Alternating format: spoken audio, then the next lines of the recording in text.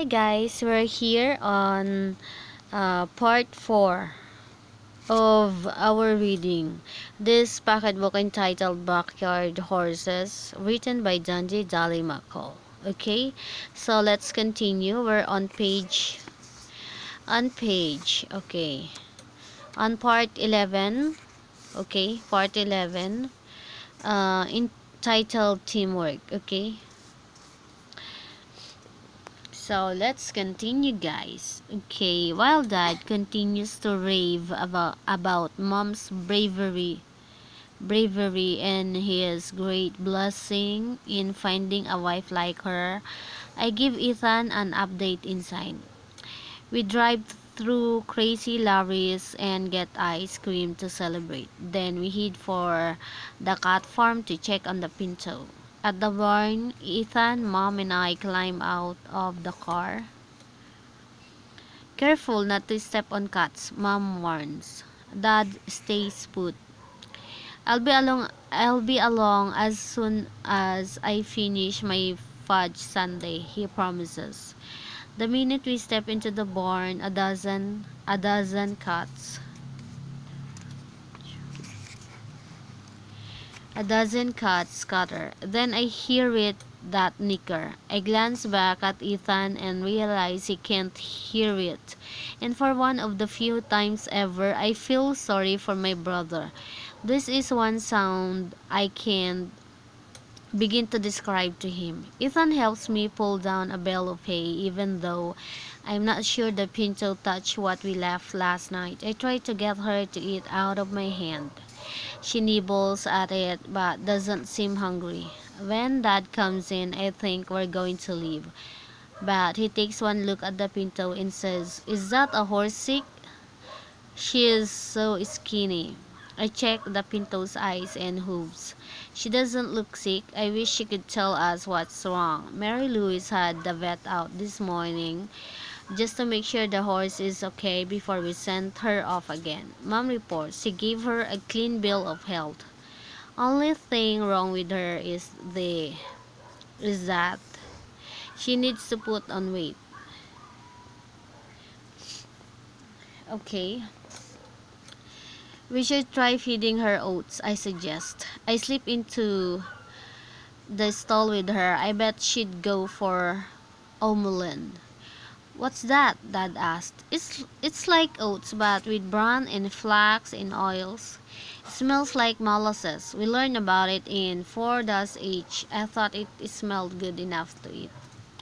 Why don't I get Why don't I go get some?" Dad says. "Really?" I'm surprised. I didn't think he liked horses. "It's the least I can do for that poor horse," he answers. "I'm pretty sure the farmer's supply stays open until 9. Dad leaves and Dad leaves and the rest of us conduct a barn search for brushes. Ethan finds an old horse brush and hands it to me. I set to work. Dust flies off the mare with every stroke of the brush. I use my fingernails to loosen some of the mud clumps. Meanwhile, Mom tackles the horse's tangled mane and tail. She uses her own comb. She uses her own comb on some of the burrs. Ethan unties the lead rope I attached to the feed through the pinto wouldn't move around while we brush her. "What are you doing?" I asked him. "Shoving the brush under my arm so I can sign." Ethan doesn't answer. Instead, he begins retying the rope. "Ethan," I demand. He points at me and signs. "Overhand knot. Bad." He ties the rope like I had it and shakes his head. He is probably right, but it's the only knot I know. "Square knot," Ethan signs. Then he makes a knot that really does look like a square. He unties the square knot and whips the rope into a knot shaped like a cursive capital S. "Half each," he signs. "I'll teach you that one later." I watch as my little brother unties the half each and starts over. This time he makes two loops with the rope, twists them twice, then feeds the lead rope through a hook at the end of the trough. When he jerks the rope, it doesn't slip. It's tied tight. Cat's paw, he signs. Nothing my brother does surprises me. I give him a thumbs up and go back to brushing. I reach I reach the funny saddle-shaped spot on the Pinto's back. I brush the hairs backward to get at the dust, then smooth down the coat. Mom, I've been thinking. I move down the mare's foreleg. What if, instead of sending the horse away, you guys keep her here? Here? You'd be putting a toad in a ticket kiddo. Mom laughs a little. Honey, this is a cat farm. Mary Louise doesn't like horses. She's terrified the horse might accidentally step on one of the kittens.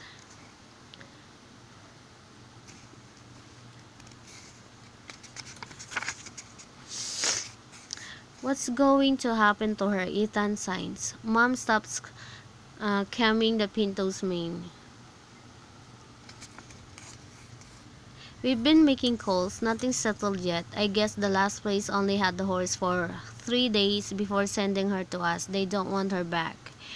They won't send her to animal control, will they? Ethan asked. The idea makes my stomach and heart flip over in trade places. No, of course not, Mom answers. But Mom doesn't run the fat farm. We brush and comb in silence until Dad gets back with the feed. Right away, the Pinto noses the omelette. Well, look at you, Dad exclaims when she actually nibbles the grain. He looks as proud as if he has baked it in himself.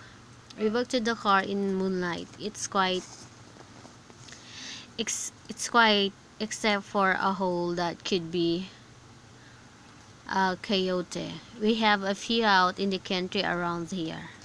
I glance back at the Pinto. Her face is lit by the single light bulb we've kept on in the barn for her. She's watching us leave, her head leaning out over the stall door, but she doesn't nicker. I can't help wondering if she knows she won't be staying here long. Maybe she figures we're not ever coming back. I'm bone tired when I climb into bed, but it takes me a long time to fall asleep. I ask God to find a good home for the Pinto. Before long, they thoughts turned to the Hamilton Royal Horse Show. All year I wait for it. Now it's only a week away, and each year I pray that next time I'll have a horse of my own to ride in the show. But here we are again, and still no horse. Dear God, I pray as I drift off to sleep. There's a lot about praying that I don't understand. I know you can do anything, so how come you haven't done this? Please, by this time next year, will you let me have my own horse to ride in the show? And thanks for not getting tired of me asking. I've given up crying and begging my parents. So you're all I've got. I know you're all I need. It's just that it's getting harder to keep praying for a horse that never comes. Right before I fall asleep, I gaze out the window and imagine my prize-winning black stallion galloping in the moonlight. Only this time, he's galloping away from me. The week of the horse show, it seems like our whole town is getting ready for it. Colt and I help Mr. Harper scrub the board and boards of the jumps Jill set around the fairground arena. Other kids in 4-8 string up little white flags all the way around the horse show ring. Every day after school, Ethan and I do our homework. I write up 2/3 of my horse report, the failure of crying and begging. Then we bike to the cat farm to check on the Pinto. On Thursday, on our way to the barn, we're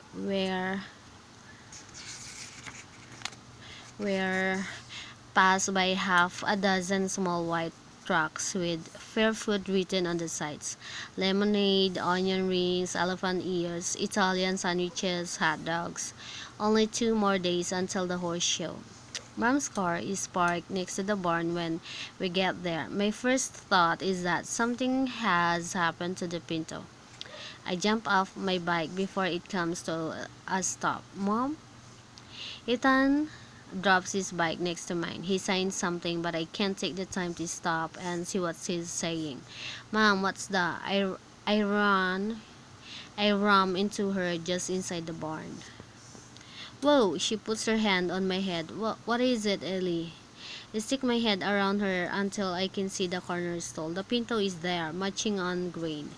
I thought something was wrong. Why are you here, Mom? Mom steps aside. I work here on Thursdays, remember? Right, Thursday is cat farm. Guess I forgot. I thought something bad had happened to the Pinto.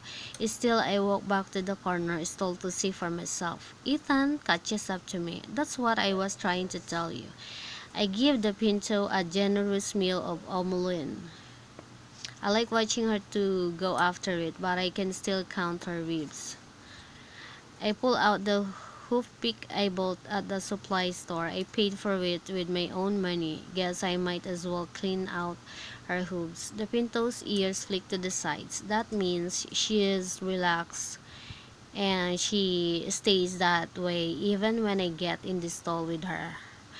Her hooves are in great shape. That paid off farrier, the guy who takes care of horses' hooves, to come out and do a hoof trim. He clipped the hooves so they're even all the way around, but he told Dad she didn't need shoes or anything else unless she'd be on a gravel. All I have to do now is clean the gunk from the underside of the hooves. I use the pick to get at the V-shaped groove on the sole. Ethan teaches me how to tie a slip knot with a quick release. In an emergency, I could yank the end and untie the knot. Are you going to name her? He signs. I put down the back off and take a minute before answering. It's not like I haven't thought about names. It's pretty awkward calling her the Pinto. Finally, I shake my head. No name. I don't want us to get too attached. Right, he signs. The smirk on his face speaking louder than his fingers. When Mom finishes spitting thoughts, she helps Ethan and me with the Pinto's mane and tail. Ethan signs to Mom. Any news on a home for... he glances at me and punches the air for the rest of his question. The Pinto? I've got a lead on a nice shelter in Indiana, Mom reports. And one in Virginia. I'd better find a spot soon. Though Mary Louise is as nervous as a turkey at Thanksgiving. She wants his horse off her cat farm. Okay, Friday before the horse show, I end up sitting across from Ashley and Larissa in the cafeteria. I listen to their plans about which outfits they'll wear at the show. A bunch of the 4-H kids are entering the junior horsemanship class. It's the class with the biggest trophy. But everybody knows the winner will be Larissa or Ashley. Probably Larissa. She has won the last 2 years in a row. Just when I'm sure Larissa and Ashley don't realize I'm at the stable with them, Ashley turns to me. Are you coming to the horse show, Ellie? I never miss it, and that's the truth. Every year, Colt and I watch it together. I hope he is planning to go again because I'm counting on catching a ride with him. My parents have to go to some Cub Scout thing with Ethan. Larissa leaves without saying goodbye. Then again, I guess she never said hello. Colt plops down beside me. So, Ashley, can you beat Larissa this year? Ashley shrugs. I haven't thought that much about it, I guess. I've been too nervous about reading Warrior in the jumper class. It's my first time jumping in a show. That is so cool, I exclaimed. It's hard not to be jealous of Ashley. Every single day I imagine riding my black stallion over John's, but I've never actually jumped a horse. I think Dad is more excited about the horse show than I am. Ashley says, honestly, I think I'd enjoy watching more than showing. Colt turns to me, are you going? I frowned, I frowned at him. What do you think? He nods and walks off. I catch up with him outside our classroom. Colt, are you going to the horse show or not? Can I ride with you? Course, Colt makes a face. Girls, he mutters, shuffling into class. Boys, I mumble, edging past him to get there first. Jeans in a plaid western shirt. If I can't be in the horse show, at least I can look the part. Mom and Dad and Ethan filed by me on their way to the car. I give Ethan a thumbs up on his Cub Scout uniform. He gives me a thumbs up on my cowboy gear. Are you sure you'll be alright until we get home? Dad asked. I point to the Stevens' car backing out of their drive. Here they come now. I wave goodbye to my family and jog across the street. Colt motions me into the back seat with him. Mrs. Stevens is driving. No, Mr. Stevens and no Shara. Thanks again for the lift, I tell her. Colt's mom looks like she's going to a board meeting instead of a horse show. Her hair is twisted into a fancy knot and she's wearing a blue suit with a straight skirt. You look nice, Mrs. Stevens. Thank you, Ellie, she says, and you look very horsey. I'm not sure if that's a compliment, but I think her just in case. Isn't Mr. Stevens coming? I'd ask about Shara, but Cole's sister says horses are for little kids. Cole's mom laughs, at least I think it's a laugh. Actually, it sounds a little more like a snort. Dad didn't make it home this weekend, Cole explains. Anyway, he doesn't really like horse shows. His mother mutters something under her breath, but I don't catch it. I think I'm glad I didn't hear. Colt glances at me, then stares out the window. The sun is still out, but a bank of gray clouds is moving in. I sure hope it doesn't rain, I say. 4 years ago, the horse show got rained out.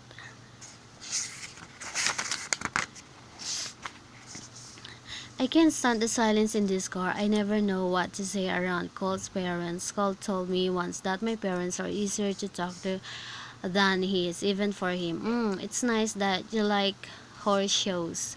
Mrs. Stevens, I try. I wish my parents did. Right, she says, giving me the same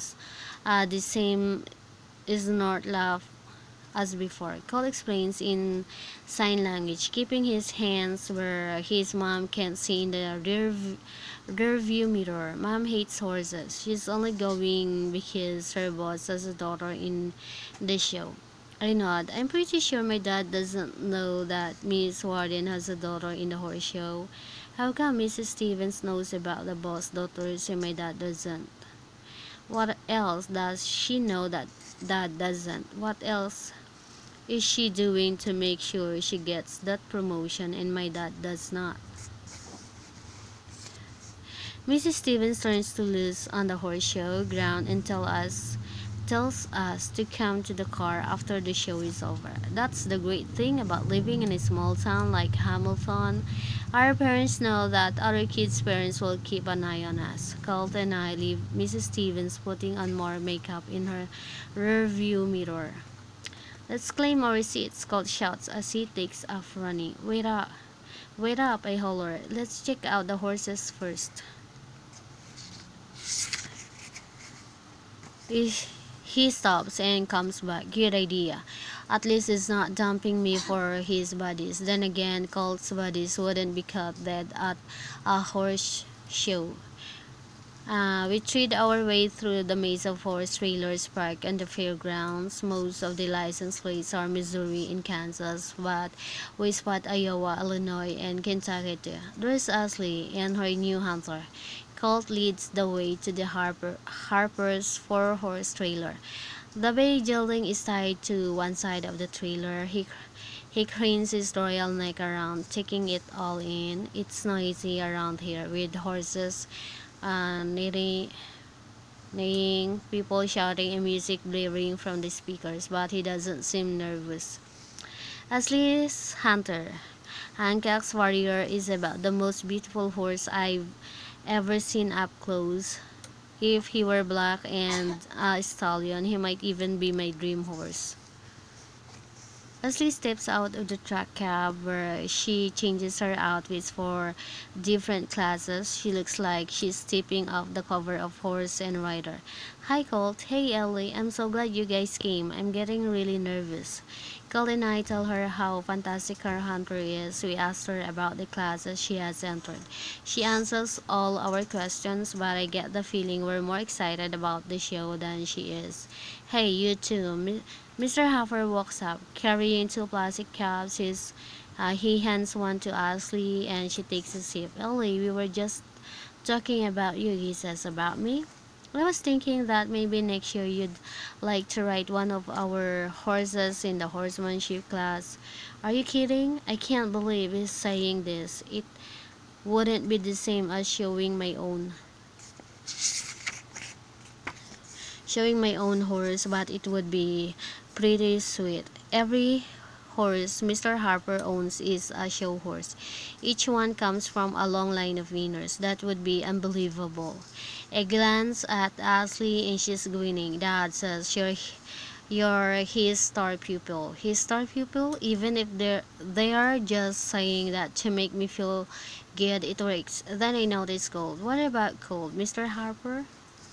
I was just getting to that. He turns to Colt. You've been doing great with Galahad. Do you think you'd like to work him on the barrels? See if you could get him ready by next year. Galahad is the young quarter horse gelding.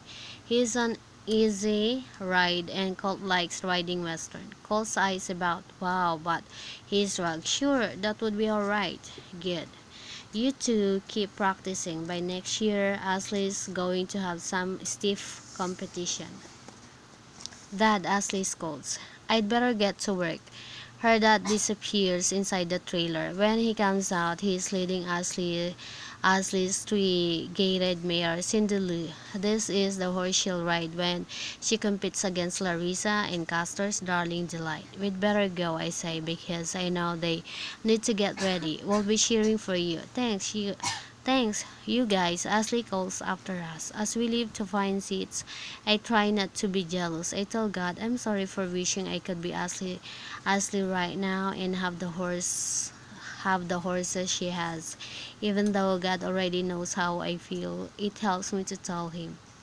Then I add, and thanks for Mr. Harper wanting me to ride his horse, but would you please let me have my own horse to ride in the show next year?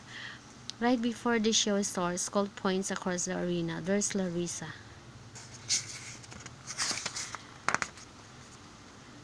Larissa is checked out in an